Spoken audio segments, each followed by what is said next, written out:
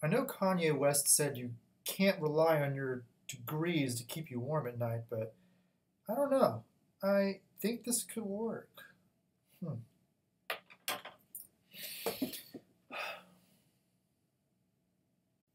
Welcome to Module 7, Lecture 19 for Introduction to International Relations. In this lecture, we're going to cover the articles from the Minkston-Snyder Reader in our module written by Eric Gartsky and Dan Dresner. So we're talking still about international economic relations, and we want to relate this to the likelihood that countries that work together through trade will be more likely to engage in peaceful relations with each other. So what are the sources of peace? Well, there are forms and practices of government.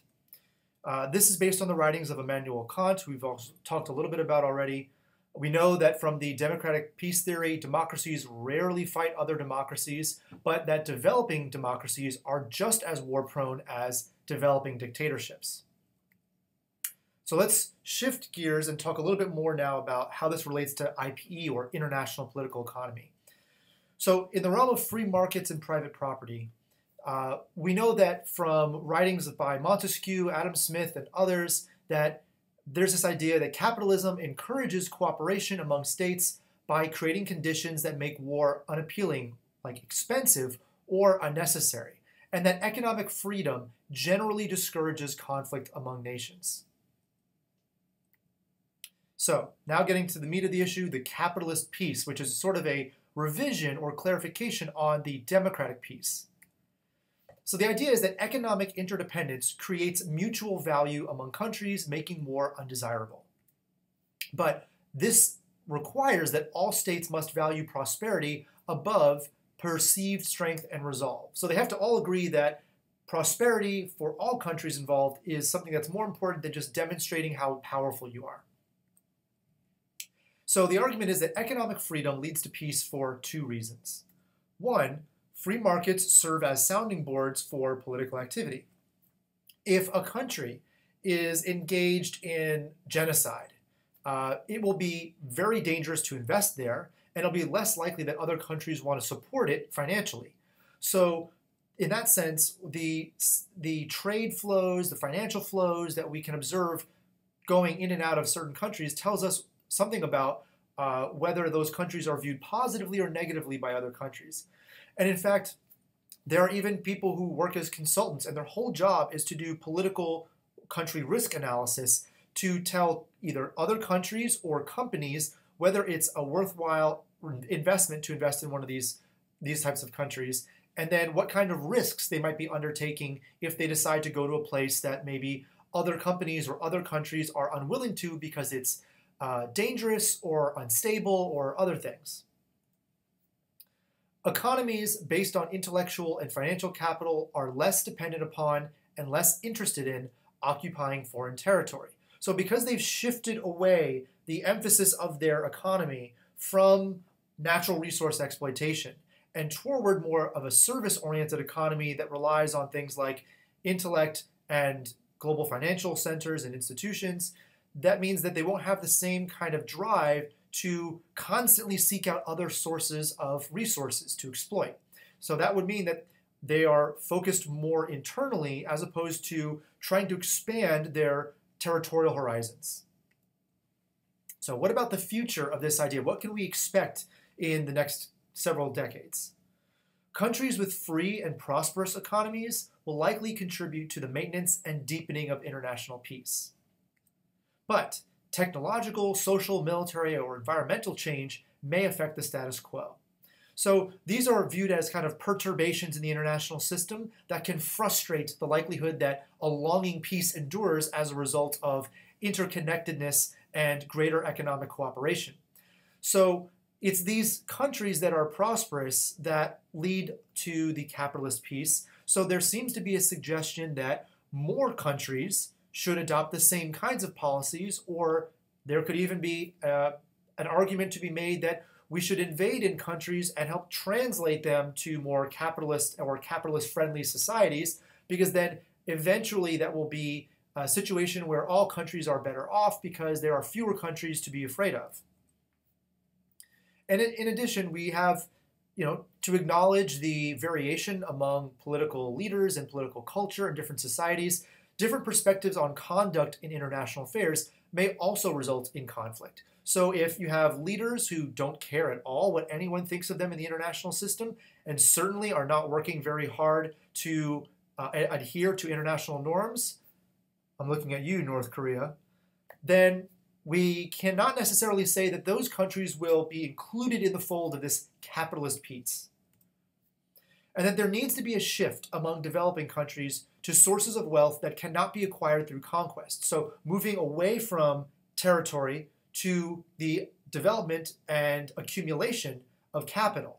If we can wean these developing countries, the argument goes, off of their natural resource intensive economies and toward more value-added, service-oriented activities, then there will be less likely that there will be corruption in societies where the leaders are simply trying to make land grabs and things like that. So the solution, again, this is what the author argues, is that developed countries must continue to promote capitalist institutions and practices. Then we're shifting gears to another article, which is on the irony of global economic governance. So we know already about multilateral economic institutions, right? We've talked about the World Trade Organization. We've talked about the International Monetary Fund. There are others as well. What do? Well, they keep barriers to trade low.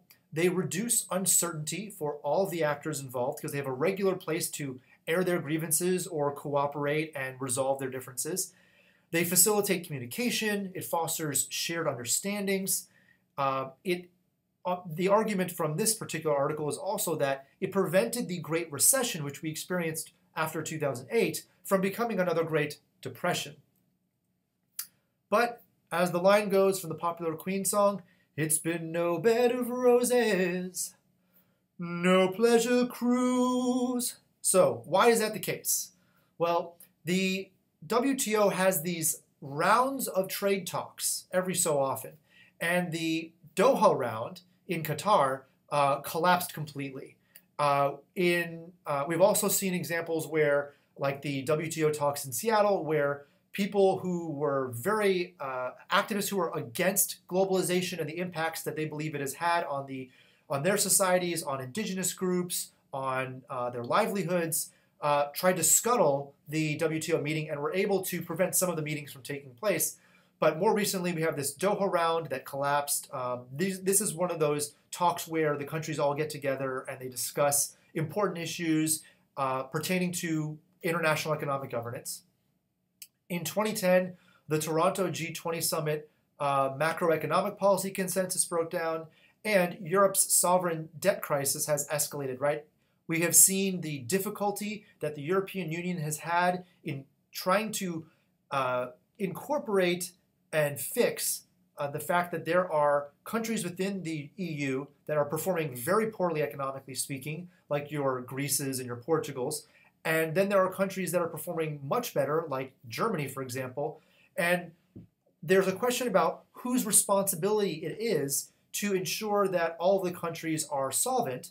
And so Germany, for example, takes the perspective that they shouldn't be called upon as sort of the police, the economic police, so to speak, of the European Union every time one of the more economically weak countries begins to falter. So Europe has had a lot to deal with, and the question about the long-term sustainability of the European Union has not been resolved. So what kinds of things can we understand from examining the Great Recovery to analyze the extent to which this whole global economic governance system has been successful or not? So the global economy has rebounded much better than during the Great Depression. 4 years after the onset of the Great Recession, global industrial output is 10% higher than when the recession began.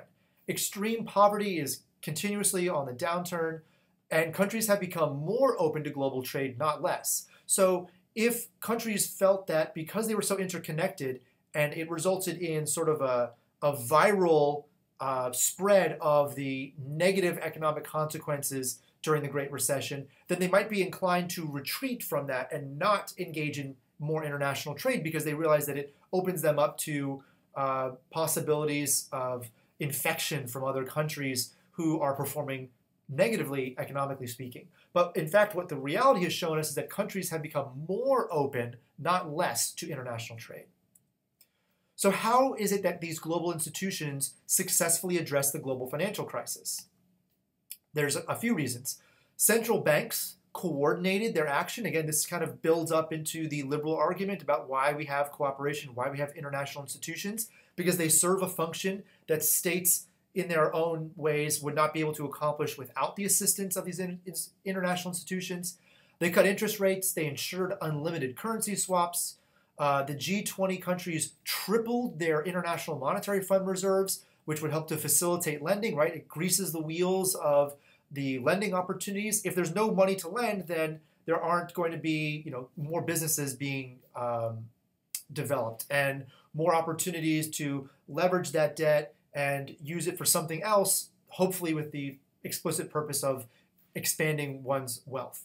The Basel core banking principles were revised to stabilize levels of bank capital. So basically, this is all a way of saying that global institutions did something. And what they did was positive, and it wound up helping the recession not have as great an impact as it could have otherwise. So that is a way of saying that if we look at this particular example of the Great Recovery, then it suggests institutions matter. So why did the system work? Well, there was a shared sense of crisis that motivated the major countries to work together. U.S. leadership turned out to be stronger than expected. Partisan politics did not prevent the U.S. from acting. It could be that if we're looking at our own domestic politics, that knowing that the United States has a very large and impactful influence on the international economic system, the different political parties within the U.S. could perhaps put their issues aside because most people can get on board with the idea that we need to repair the American economy. The question is really how to go about doing that.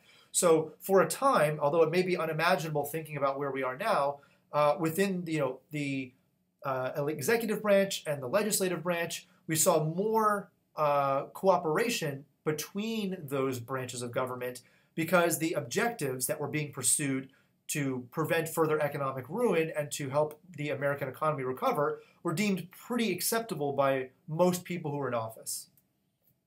Also, there are more multilateral economic institutions now than during the Great Depression, which is another way of saying that because of the density of institutions that have been present in the international system, they perform more functions perhaps that can increase the efficiency and speed with which recoveries like this can happen.